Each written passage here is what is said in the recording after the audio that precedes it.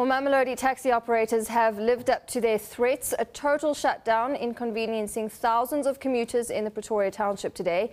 They dug in their heels, saying they would not transport any commuters until their impounded taxis were released.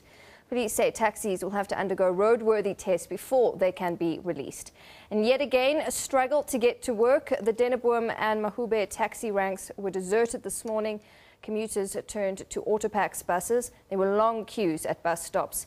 No incidents were reported, and taxi operators have threatened to shut down operations in the entire province if the impounded taxis are not released by the end of business today.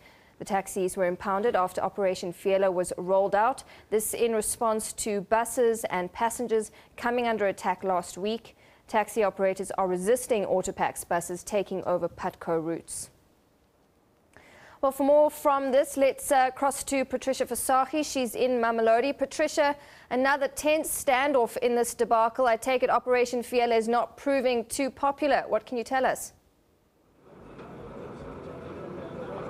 Well, certainly another standoff. Of course, the commuters caught in the middle. As you have just mentioned, thousands of commuters inconvenienced since very early this morning.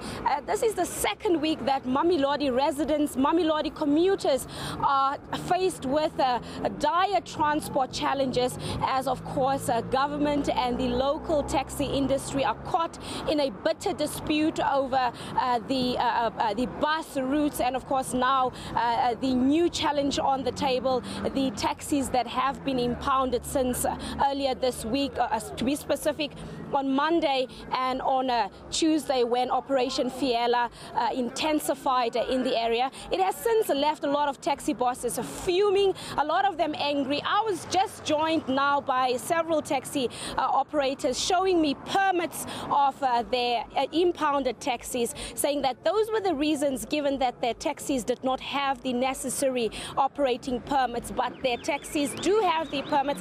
So they don't understand what exactly is it that their taxis are impounded for, and they demand valid reasons. And they've also, as you have mentioned, threatened that if those taxis are not released by end of today, then they will make sure that there's a total shutdown of all taxis in the whole of Gauteng. But it's a situation that has since left the whole of the township very tense, but police obviously are patrolling, high visibility. They're keeping the situation under control.